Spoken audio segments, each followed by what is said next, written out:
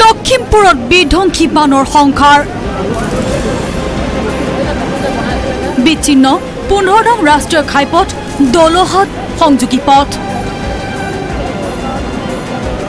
বানে উটুৱাই নিলে 25টাৰো অধিক বাসগৃহ দোকান প্ৰচণ্ড খুটত জলবন্দী বহুকেইটা পৰিয়াল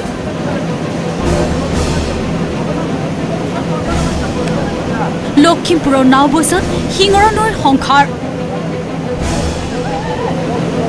নিশাটোৰ ভিতৰত হঠাৎ ফেনী ফুটুকৰে উফন্দি উঠা শিঙৰা নৈৰ বাঢ়নি পানীয়ে দলহাটত উটুৱাই নিলে বাটপথ দোকান বাসগৃহ সকলো এটা মুহূৰ্ততে থানমান হৈ গ'ল সকলো গৃহহাৰা হ'ল সপৰিয়াল সংসাৰী বানত সৰ্বশান্ত হৈ শোকত ভাগি পৰিছে সকলো দোকানখন বনাইছিলে এবাৰ আৰু আগত 8 চনতো এবাৰ ভাগিছিলে ইয়াত মাটি পেলালো 80,000 টকা সেই মই গোটেইখিনি উঠুৱাই লৈ গ'লে এবাৰ আকৌ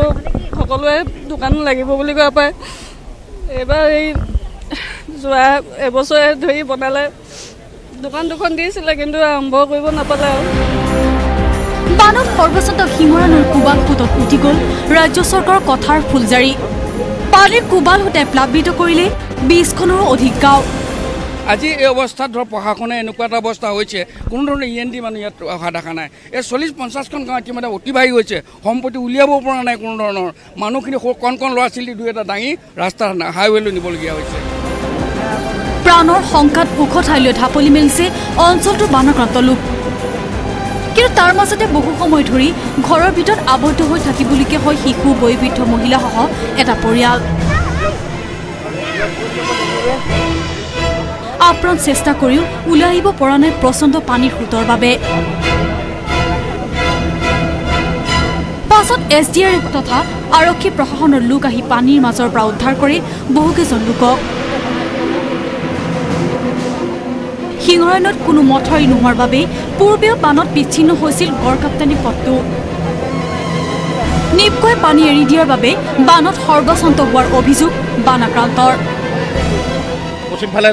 প্ৰায় 20-25 খন ইয়াৰ বালিটিকা পাণ্ডুৱা এই মুছলমান গাঁওসকলৰ ফালে পানী বাগৰিছে বস্তু যিখিনি সম্বল আছে গোটেইখিনি উঠিবাহি লৈছে একো বস্তু সামৰিব পৰা নাই 15 নং ৰাষ্ট্ৰীয় ঘাইপথৰ ওপৰেৰে খুৰাখুৰে পানী বাগৰৰ ফলত বন্ধ কৰি দিয়া হয় যান বাহনৰ চলাচল পানী যেতিয়ালৈকে শেষ নহয় আমি গাড়ী মটৰ অলপ বন্ধ কৰি ৰাখিছোঁ যাতে ৰাস্তাটো বেয়া নহওক আৰু পানী শেষ হোৱাৰ পিছত আমি প্ৰথমতে সৰু গাড়ী এৰি দিম আৰু ৰাস্তাৰ কণ্ডিশ্যন চাই পেলাই ডাঙৰ গাড়ী এৰা হ'ব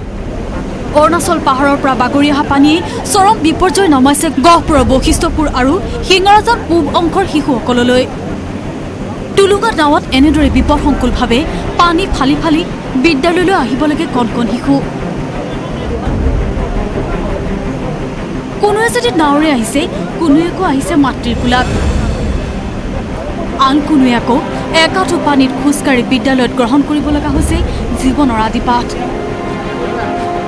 অৰুণাচলত হোৱা ধাৰাসাৰ বৃষ্টিপাতৰ ফলত এনেদৰে উফন্দি উঠিছে চেঁচা নৈ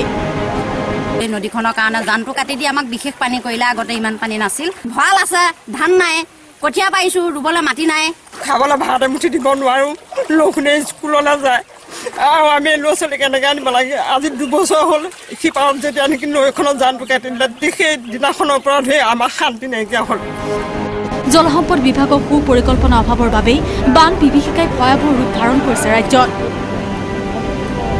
কেমেৰাত ৰকেটৰ সহযোগত লখিমপুৰৰ পৰা সঞ্জীৱ লাহন আৰু গহপুৰৰ পৰা Ramen Bora news 18 Assam north east